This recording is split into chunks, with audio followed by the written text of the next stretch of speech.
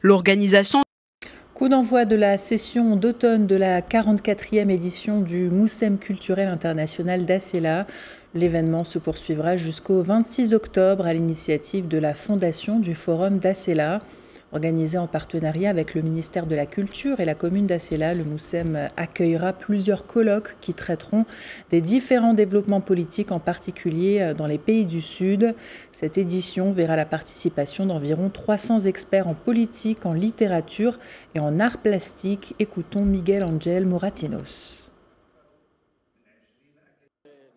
Le Grand Sahara, comme une conception globale, où il y a des éléments d'insécurité, il y a des éléments de développement économique et social, il y a des éléments culturels, c'est-à-dire cette grande entité qu'on peut appeler le Grand Sahara, comment il faut la traiter.